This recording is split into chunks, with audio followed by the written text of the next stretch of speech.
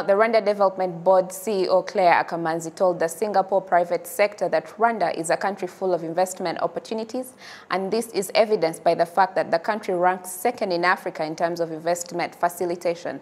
She made the remarks at a joint meeting of the Rwandan and Singapore private sector that was conducted online, which was aimed at understanding the market developments and investment opportunities in Rwanda. In many ways, Rwanda is described to many people as the Singapore of Africa. Some even go to call the Rwanda Development Board the RDB of Africa. While many have reasons for connecting Rwanda and Singapore, I believe that the affiliation that many see between our two countries is because we share a lot in common. First of all, as two countries, we have very close political relationships between our two countries.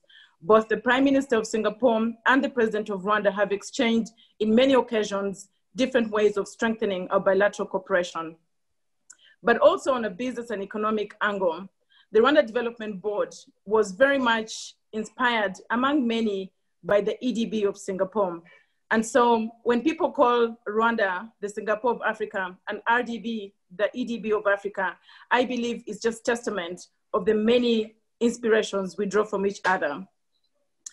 But let me also just say very specifically that the government of Rwanda, just like Singapore, very much prioritize economic development and improvement of the standards of living of its people as a #1 top priority.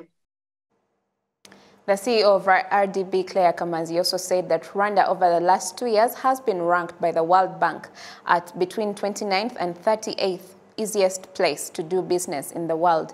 In regards to gender parity, she said that Rwanda continues to rank among the top 5 when it comes to gender parity, according to the World Economic Forum, where women have been given the opportunity to participate in politics, business, and economics.